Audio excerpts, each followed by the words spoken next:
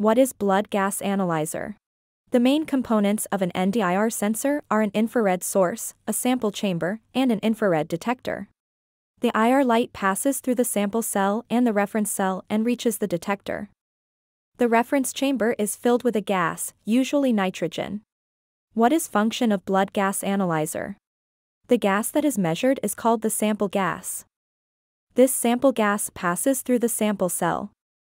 A chopper motor is used to split the source IR rays to pass through both the sample and the reference cells. To be more powerful must prevail in order for the lightning to be powerful in the cellulose, in the field of powerful electropower. It is a state-of-the-art technology to implement this which is completely finished. What is the working principle of blood gas analyzer? Measurement base of infrared gas analyzer. The Beer-Lambert law means that when a beam of parallel monochromatic light passes vertically through a uniform non-scattering light-absorbing material, its absorption is proportional to the concentration of the light-absorbing material and the thickness of the absorbing layer. Infrared gas analyzer working principle ABG.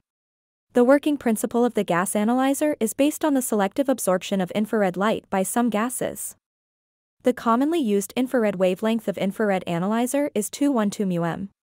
What is blood gas analyzer do? The term blood gas analysis, BGA, is used for laboratory tests that relate to a patient's acid-base balance and oxygen status. Oxygen status is assessed using the partial pressure of O2, P2, and the hemoglobin oxygen saturation, SO2. What instrument is used to measure blood gas analyzer? Current analyzers measure not only blood gas parameters but also electrolytes, pH, sodium, potassium, chloride, ionized calcium, ionized magnesium, and metabolites, glucose, lactate, bilirubin, creatinine. These additional analyses are usually name-related measurements. This must report within 30 minutes. What is blood gas analyzer sample?